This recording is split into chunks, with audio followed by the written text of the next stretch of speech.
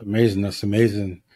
So to follow up on that, what options do we have when it comes to taking CBD? Like, are the capsules, tinctures? Can you tell us about the different forms that's available for Right. us? That's a great question. So there's a lot of options in delivery, right? You have inhalation, you have oils, you have topicals, you have gummies, you have capsules.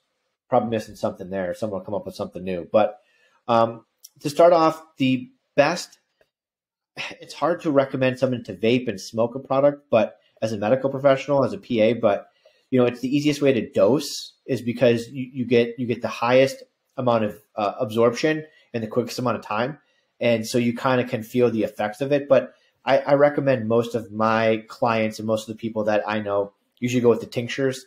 They're held under the tongue, which has got a very big venous plexus of blood supply that's able to absorb it and help get it into your bloodstream. And the effects take about 30 minutes or so to take effect. Same thing with edibles, sometimes a little bit longer, 30 to 45. A lot of people get into trouble when they do edibles of marijuana because they'll take a marijuana edible, right, 5-10 milligrams. They're like, man, I don't feel anything. I don't feel anything. And it'll be 45 minutes later, hour later, like, I don't feel anything. I'm going to eat something else.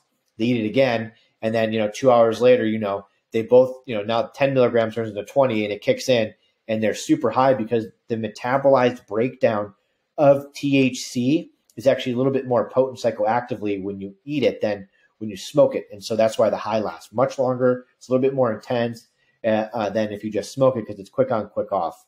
Topicals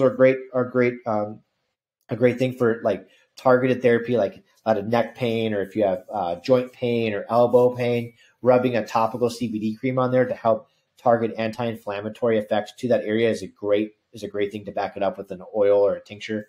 Gummies are a great delivery system. People like them because they taste good. They're easy to dose, right?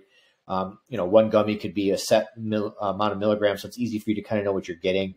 Sometimes people trip up on the oil dosages because there's levels and you got to know how much to put under your tongue and stuff like that. But I think, in my opinion, that the oils are the best.